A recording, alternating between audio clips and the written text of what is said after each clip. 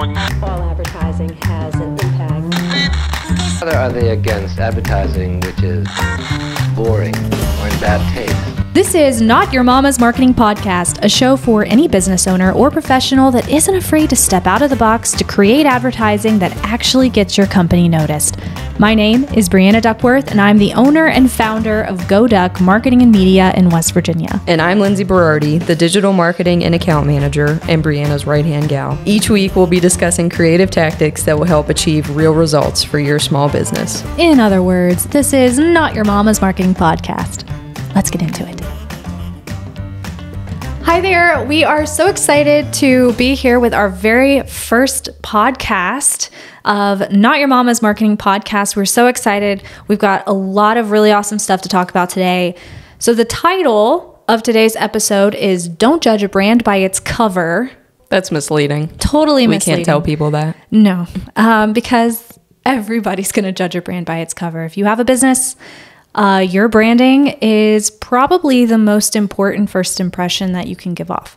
And so we're going to be talking about that today and how you can take your brand and really make it amazing. So how are you supposed to accurately and specifically market yourself if you don't have a brand, if you don't have a brand voice, if you don't even have your target audience? Tell me, Brianna, how are you even supposed to go about that? If you do not understand who you are as a business, how are you possibly supposed to market yourself? How are you supposed to market yourself to the right people? We talk to businesses all the time who are like, we're wanting to change who our target demographic is, or, we have a lot of, we don't have very many young folks coming to our business. It's a lot of older people or something like that. And then we're like, well, what's your branding? What's your, where are you advertising to?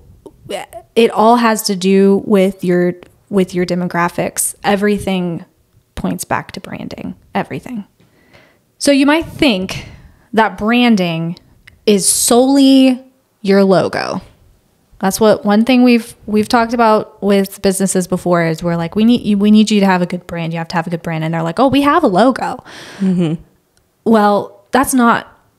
Yes, your logo is part of your brand. It's a very important part of your brand, having a really good logo. However, it's not the only thing that your brand is. That's not even step one, I wouldn't think. It starts with figuring out what your personality is as a business, because believe it or not, yes, your business has a personality. If it is happening, it has a personality. We made sure with GoDuck, we just went through a rebrand about 6 months ago.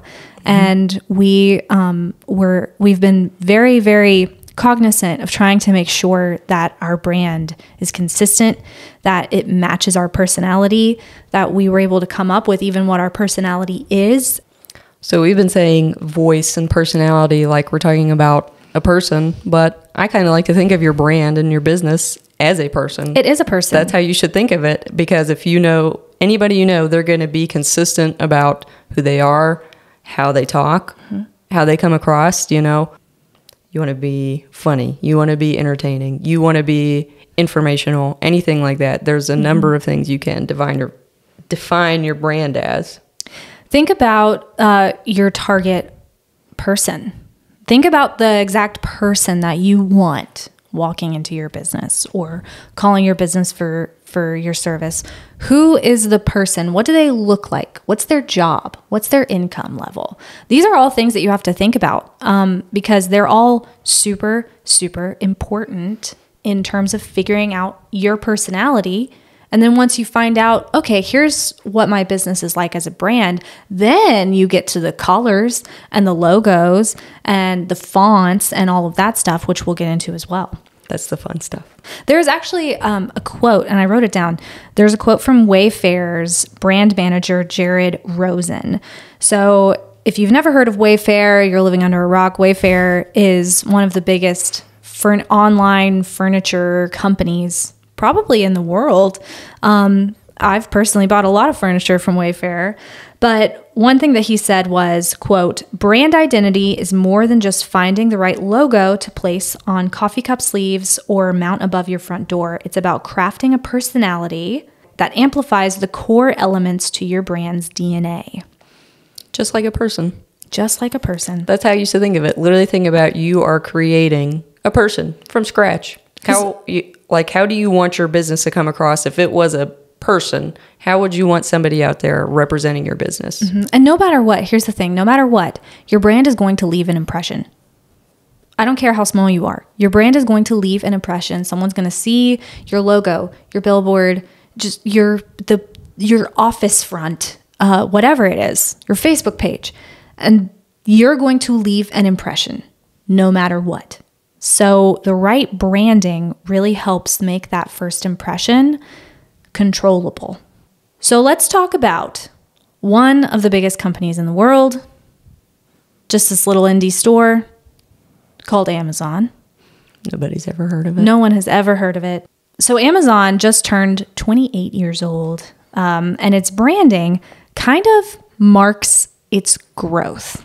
It is not until Amazon actually established its voice and who it wanted to be and found the branding that worked for it that you really began to see it skyrocket. You can look at graphs and see kind of their income and see exactly when they started to take off. And it goes along with their most recent logo that they continue to stick with. So I want to talk about this. The first logo that they put out was in 1995, and it was when their tagline was Earth's biggest bookstore. You remember when Amazon was just books? Can you imagine that now?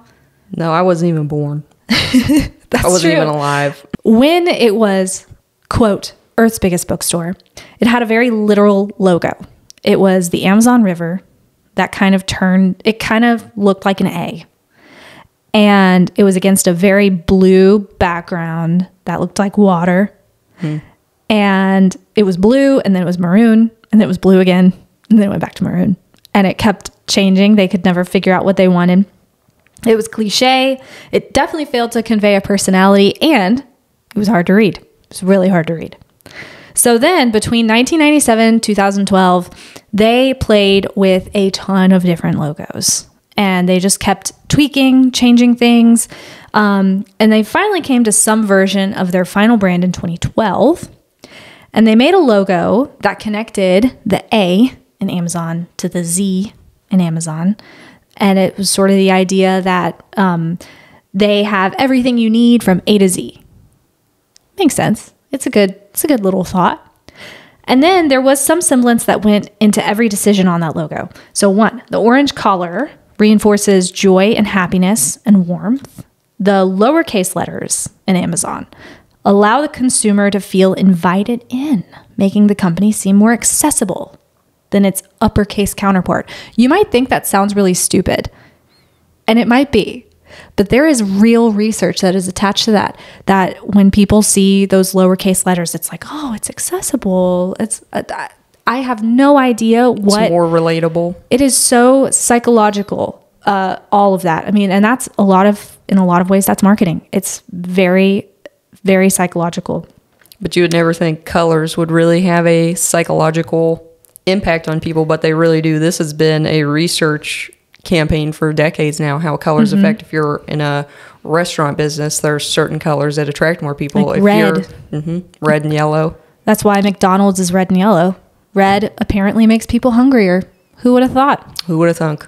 So back to Amazon, they also, that little line that connected the A to Z, they added a little smirk to it. They made it into a smile.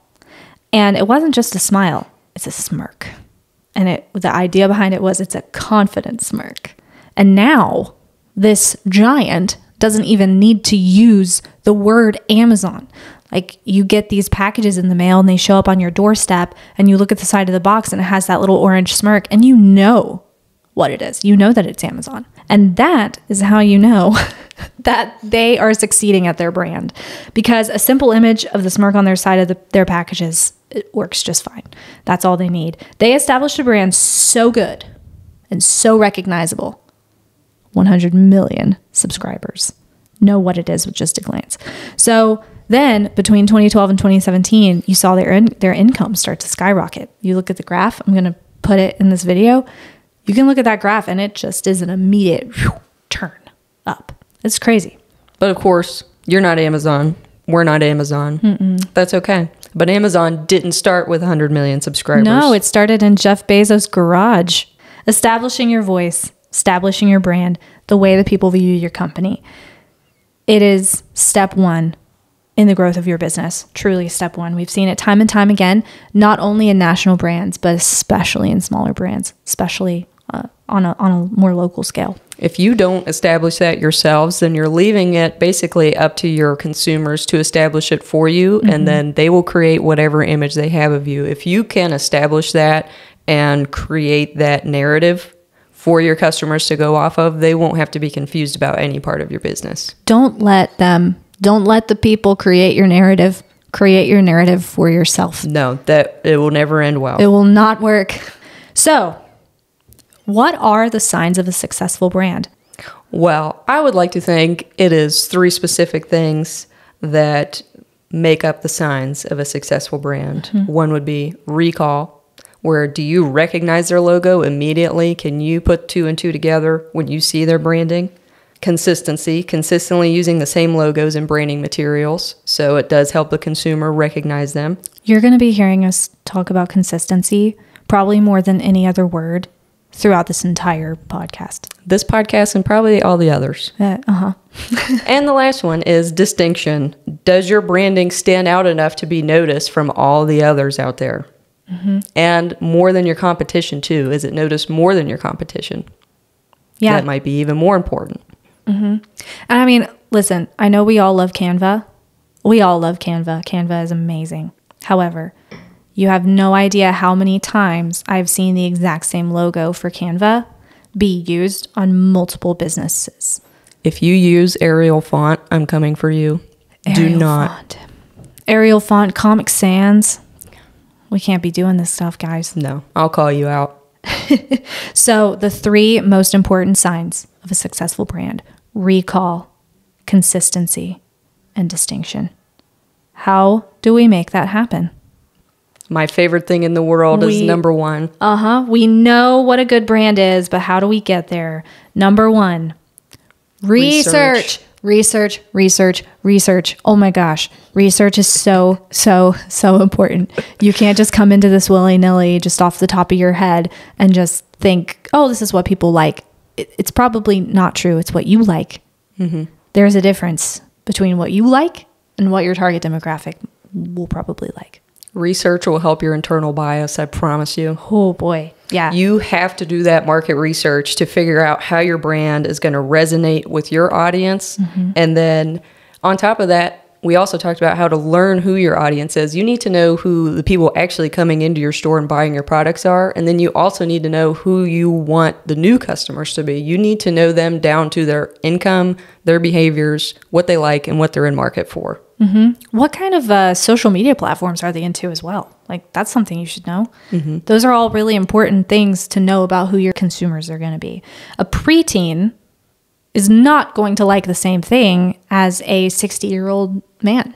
You know, that is just a fact. You can see that difference in each demographic. No demographic is the same, and they like different things. They like different images. They like different stuff. So you have to know who your target demographic is so that you can know what kind of content to create for them and what kind of logo will draw them in. So you've defined who you are. You've defined your mission statement and your vision. You've defined your personality and voice.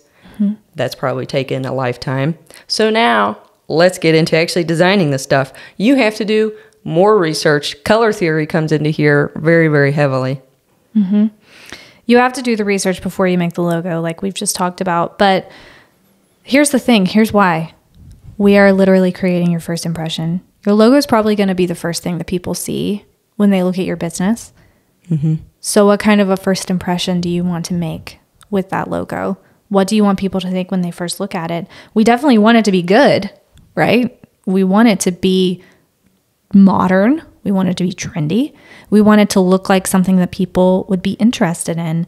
And we want it to be consistent. And also relevant to your business and what you're doing. It's so important. It's so important.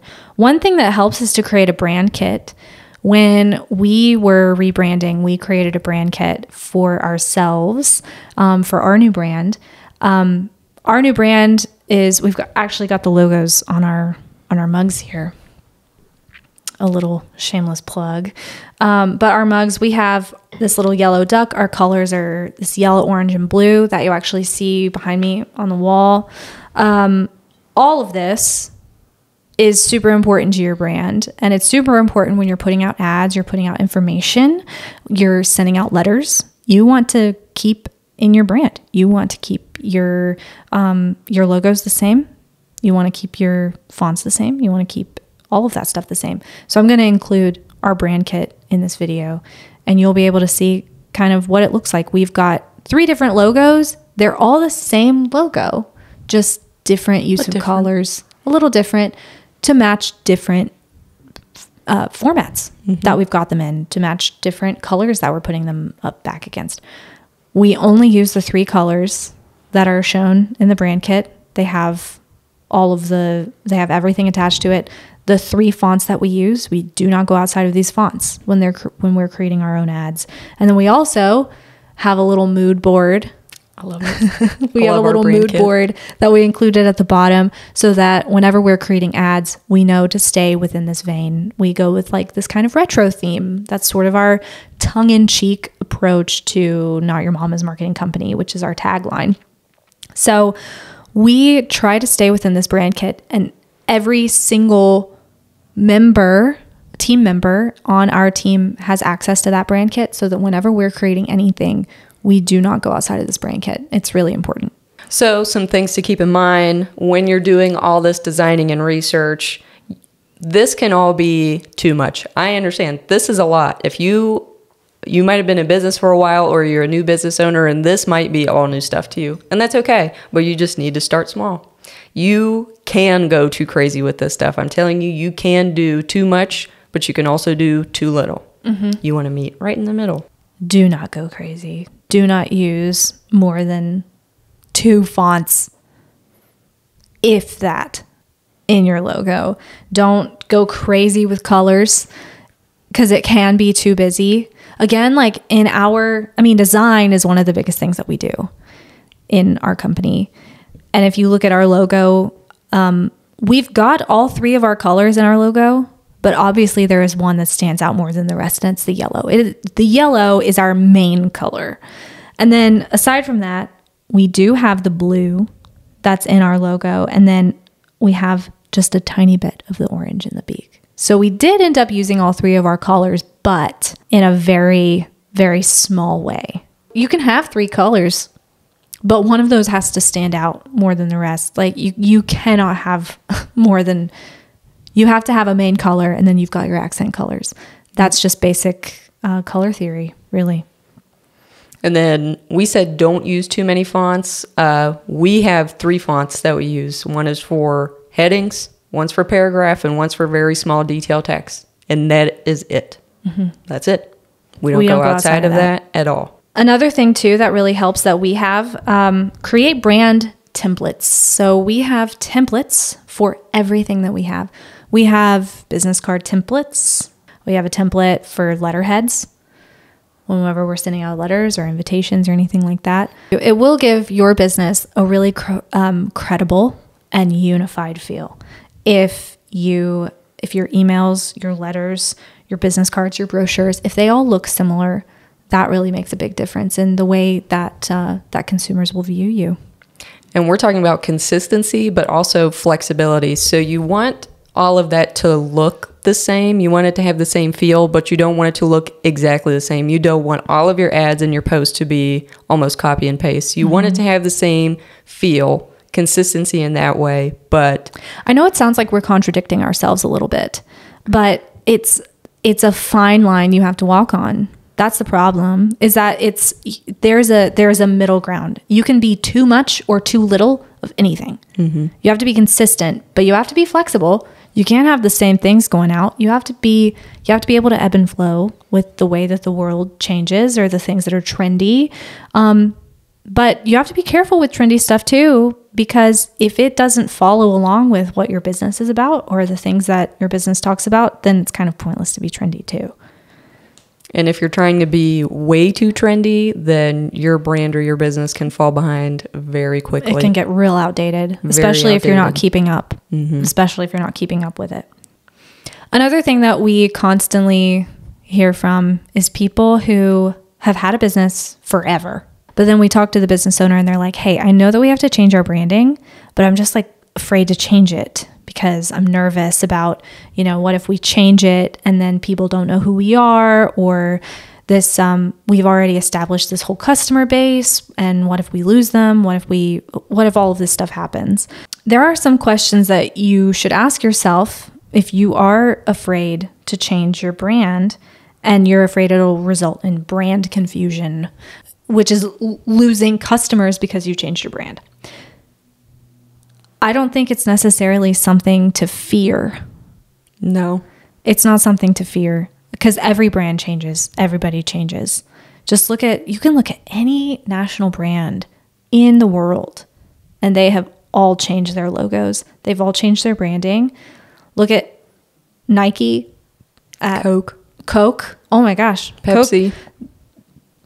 They've all changed. Like, I'm sure you've all seen the evolution. They all have changed, but it hasn't been crazy changes. Most of the time they've kept the same color schemes, but they just kind of modernized it every time, changed it a little bit, maybe simplified it one time. That's what we normally suggest. We don't want to totally flip-flop everything about your brand, because that's when that brand confusion will come in. Yeah. You don't want to go for something that's completely the opposite of what you've already been going for. That will result in brand confusion. Slowly work your way to change. Just modernize the logo that you already have. Make it trendy. Make it modern. I'll say the questions to ask yourself: if you think you should change, but you're scared to, ask yourself this: why do you want to change it? Actually, write it down. Speak it out loud why you want to change it. It might make more sense to you. Is it outdated? Does it no longer match your company or your values? Do you think another brand would create a better voice for your company? If you answered yes to any of these questions, it is time. It's time to change your brand. And if you're afraid to change, if that's it, think about the cons. If the con is, I'm afraid to change because of brand confusion, that's not a good enough reason. And so your business must be evolving if you're questioning it. So oftentimes rebrands is just a reflection of that evolution in your business. So if you can even make that a positive thing for your business to go through and kind of bring light to it, then I think everybody would follow along. Branding is defining your company. It is taking your company and making it into a person. Making it into a real boy. Just like Pinocchio. Just be Geppetto over there. Create your brand as if you're creating a personality for your business. Each business has its own personality. Gucci is like all classy. Upscale. Nike is confident and kind of sassy. And all of these brands have their own personality. And that doesn't just have to be nationally recognized brands. That can be your brand too. I say when you see commercials or ads from these big brands, you know exactly what to expect because you know the brand and you know its personality. That is exactly what we're talking about with personality, is when you know a brand so well that you know exactly what to expect when you see their ads. Consistency and relevancy are everything. And I mean relevant to your own business. You want to take in, some outside influences from trends and the modern influences, that kind of stuff. But when you're talking about your own brand, this has to come from you, the business owner. This has to come from you. It has to be all about your business, has to be relevant to what you're doing, what you're selling, what your services are. It all has to be relevant to you. And then you take in those external influences to kind of help your design a little bit. Change is good. It is. Well, that is all we've got for Don't Judge Your Brand by its cover.